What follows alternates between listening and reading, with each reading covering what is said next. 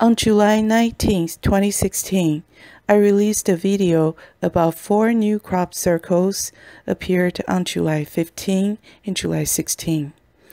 I decided today to make this short video after watching the horrible attack in Munich, Germany today. It is always my belief that crop circles may contain warnings about disasters to come.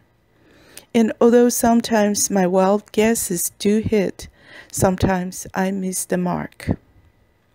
This is the short decoding in my July 19 video. The first one I want to share with you is this one, which appeared in Wiltshire on July 15th.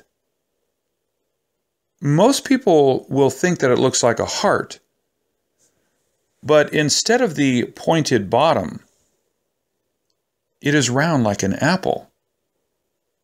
For this, I want to make a bold guess and call it an apple. I think this may indicate some kind of trouble in New York City. But I think the situation will be under control, as the top of the apple seems to be covered by angel wings.